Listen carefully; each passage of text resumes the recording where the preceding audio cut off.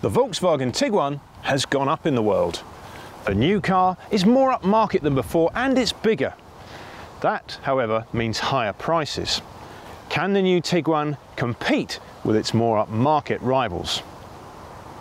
We're testing the 2-litre TDI 190 PS R-Line with a DSG transmission. The 1,723 kilogram curb weight gives an 85% match figure of 1,465 kilos.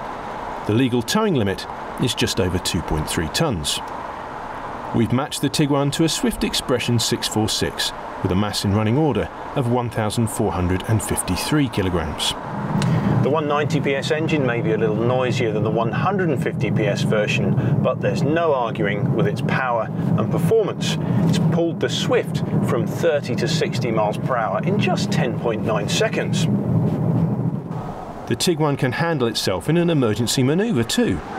Even with the Caravan beginning to slide behind it, the VW stayed on course in the lane change test.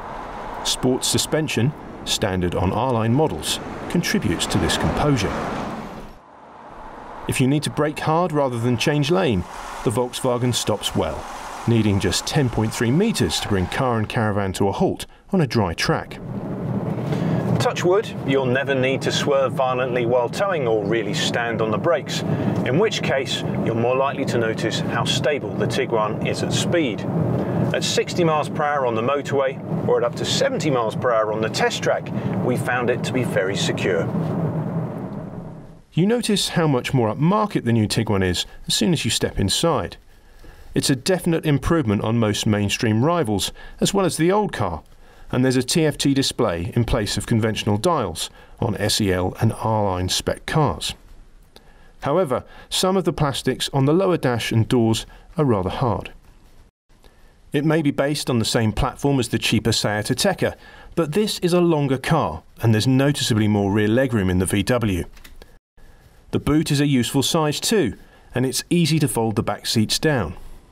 However, whereas some rivals have a third row of seats, the Tiguan is strictly a 5-seater. With a £37,000 price tag, the Tiguan is not short of serious competition. The likes of the Kia Sorento and the Skoda Kodiaq both offer better value for money. But the Volkswagen tows really well. In fact, it only just missed out on a gong at the 2017 Tow Car Awards. It's roomy for 5, it's quick, and most importantly of all, it's very stable.